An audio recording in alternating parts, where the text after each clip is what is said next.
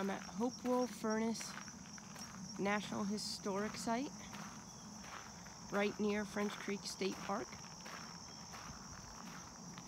I love the colors. The trees are starting to change ever so slightly. So this site was used during the American Revolution, when Britain was trying to put the clamp down on the colonists. And so a lot of cannonballs and other war machinery ended up being made here to support the revolution. It's just absolutely gorgeous, these grounds.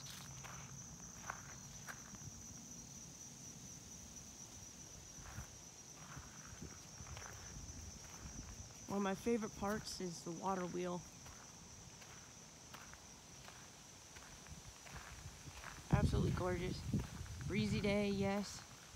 We had a nice thunderstorm last night.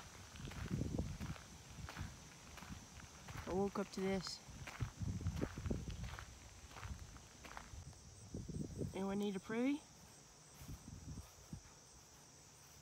Let's see what's in this place.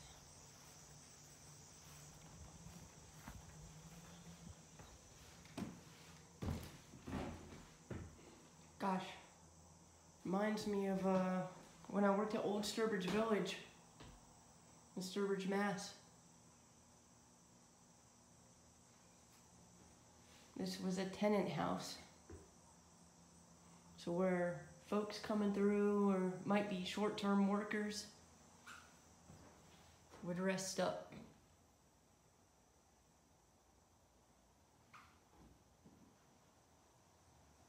There's some cards. So this here furnace is one of the items that Hopewell Furnace became popular and well known for. This is what they would forge here, other than when they were preparing materials for war. Yep, went and got my bug net. Also had my snack from my Cairn box, their chocolate peanut butter bar. That's delicious. Hold me over until I make a PB&J sandwich later. I'm gonna go down and listen to the ranger talk. Come on, chickens. Hey, chickens. Free roaming chickens.